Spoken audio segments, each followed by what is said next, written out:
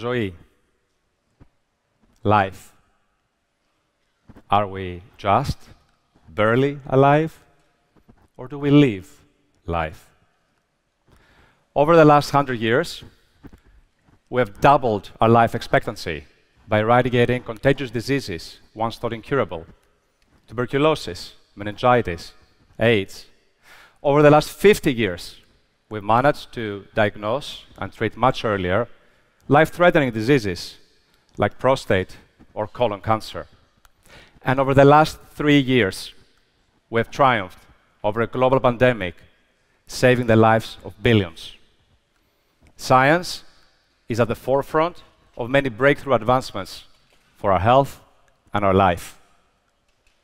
And yet, 75% of us live with obesity and excess weight, despite following all the government advice. Over the last 3 decades, twice as many people are suffering and dying much earlier from lifestyle diseases like cancer, Alzheimer, diabetes, heart disease.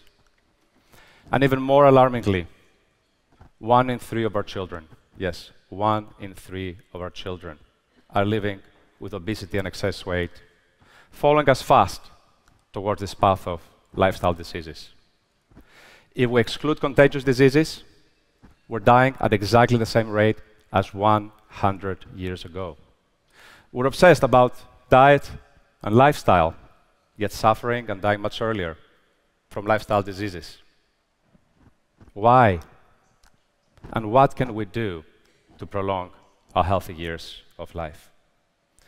This is exactly the same question that I faced a few years ago. I was 42 years old. I was feeling tired, low in energy. I decided to do a scan to understand what was happening inside my body. I found that I had half a kilo of fat in and around my organs, a concerning amount for my future health. I thought I was healthy, but I was blind. I was a toffee, thin outside, fat inside.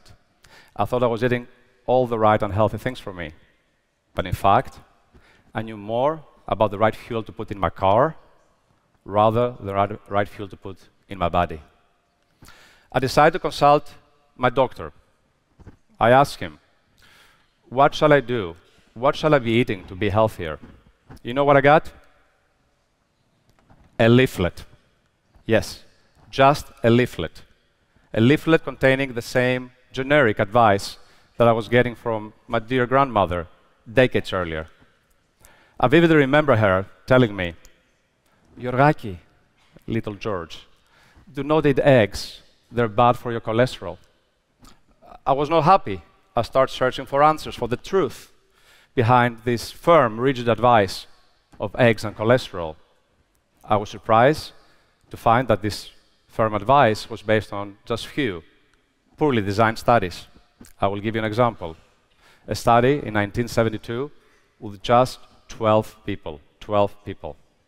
The study was so poorly designed that it didn't account for the fact that 6 out of the 12 people had high cholesterol levels before the study started, and also the fact it didn't account for what else these people were eating or drinking. So they could be eating pizza all day long, or bacon, or tons of alcohol. So I thought, could everything that we have been told about food was a lie? A few miles away from me, Professor Tim Spector was asking exactly the same question. Tim has been studying twins, 15,000 twins over the last 30 years. You see, twins are an amazing group of people to study to understand the difference in the impact of nature versus nurture on our health. Although twins are identical, oftentimes they have diverging paths towards how they develop diseases, how fast they age, or even how they put on weight. Take, for example, Jackie and Jillian. Jackie is 20 kilos heavier than Jillian. Tim discovered that although these identical twins share 100% of the DNA, 100% of the DNA, they only share 1/3 of the gut microbiome. This beautiful, vast community of trillions of bacteria living in our gut, and so influential for the health of our metabolism, our immune system, our mood, our overall health. Tim discovered that it was through how twins like Jackie and Gillian ate and lived that explained these big differences in their gut and overall health. And also that the gut could hold the keys to the right lifestyle, the right way for us to eat and live and be healthier. My friend Jonathan Wolf, Tim, and I met and discovered that we all share exactly the same health concerns. I have these gut issues. What is causing them, and what can I do? Jonathan asked. I had a mini stroke. I want to understand what to eat to be healthier, Tim added. It turned out that we were all obsessing about answering the same exact question. What is the right advice for us individually to be able to prolong our healthy years of life? In searching for answers, we consulted 13 world-leading professors of nutrition around the world. We asked them their view on 105 different foods. We expected that they would agree on most, but we were surprised to find they disagreed on many. For example, in foods like raisins, or yogurt, or even cheese. But I don't want you to get your hopes too high, because they all agreed ice cream is actually bad for our health. So, we asked ourselves, what if we studied the impact of food on our health real time? You see, each time we eat, our blood levels change. Our blood sugar levels, our blood fat levels, our insulin levels. These are very important for the health of our metabolism, our gut, our overall health, short, medium, and long term. Let's call these changes in the blood levels, just for simplicity today, responses to food, our response to food. The higher and the more frequent these responses to food are, the worse for our health. So now imagine how many times we eat in a day, in a week, in a month, in a year, over decades.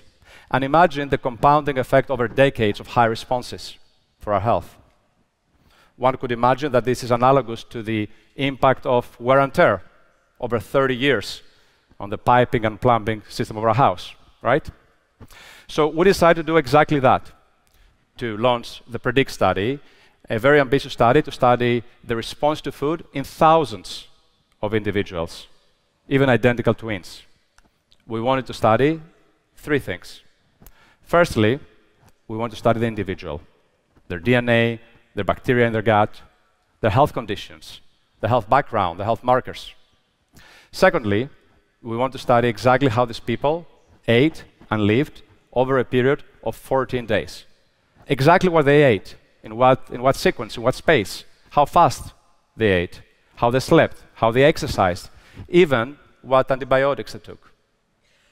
And thirdly, we want to understand the resulting responses to food, how their blood sugar levels, the blood fat levels, their insulin levels change after what they ate and how they lived. Scientists, when we first told them about our plan, thought we were absolutely crazy. You are mad, they said. These studies only take place on 10 to 20 people. You will never pull it off. And yet we were determined, and we partnered with some of the most amazing people in places like Harvard and Stanford, Mass General Hospital, King's College in London. And today, PREDICT is the largest study of its kind in the world, with 75,000 participants and growing. I vividly remember the first day we saw the results. I was shocked to see that amongst thousands of people, like all of us here, even identical twins, when we gave them the same exact food, they had 10 times, a tenfold different in the responses to the same exact food. Meaning that the same food is not right for all of us. It also meant that for some of these people, they had a tenfold higher need to take drastic, urgent action for their health right there and then. We were also surprised to see that even identical twins had different responses to the same food. Take, for example, Hugo and Ross, the Turner twins. these British world adventurers. Hugo had much higher responses to exactly the same food versus Ross. Hugo and Ross are 100% identical, yet with very different responses to the same exact food. We also saw that when we gave the same food to our participants, about 25% of them experienced a large drop in the responses after they ate it, getting them to be hungrier and overeat by an amount of approximately 300 calories. And yet even that effect was highly individual. When we gave foods of exactly the same calories, let's say for example oatmeal and almonds, to the same people, we saw that the responses were much different. Can you guess which of these two foods have higher, more unhealthy responses? Well, let me tell you, the healthy oatmeal had higher responses, meaning more unhealthy, although the fatty almonds had more stable responses, which means it's more healthy. So in the end, it turns out that maybe a calorie is not a calorie. This is exactly why restrictive calorie counting fails. You see, it's the quality of the food that matters. It's the quality of the calories we consume that determines the amount of calories that we burn. And the effect is highly individual. Let me put it simply. If I eat a food, the higher my responses are, the more my biology fights back, getting me to be hungrier and overeat. The more stable my responses are, the more I get my biology right by my side, needing less calories to consume. So, with PREDICT, we saw that every single one of us is unique. We all have very different gut microbiomes, even identical twins. We all have very different responses to food, in fact 10 times different, even identical twins. And our lifestyle, the way we eat, the way we live, is completely unique, making the difference in these responses larger and larger. And that is very important for the amount of calories we consume, our hunger levels, our energy levels, our mood, our gut health, our overall health. So we ask ourselves the following question: how can we take this amazing data and insights and turn it into something actionable so that many people, including all of us here, can benefit from?